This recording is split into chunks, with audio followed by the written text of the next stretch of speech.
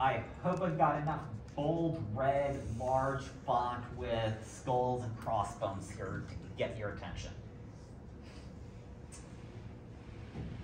The destructor for the thread object kills your program if it is still joinable.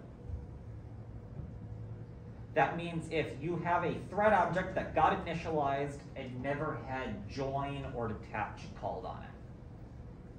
If your thread is joinable when your thread object is destroyed, your program is murdered with little knives in its sleep, and it is all your fault, you murderer.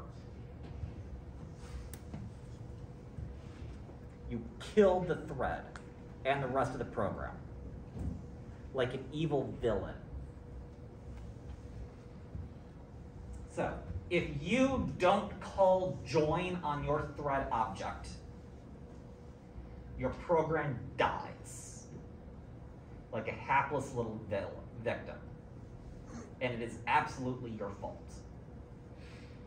So, big, red, extra large font, bold, with skull and crossbones and tombstone icons. You must call join on any thread you create.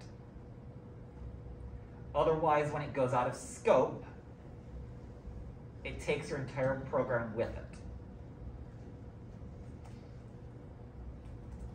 Questions?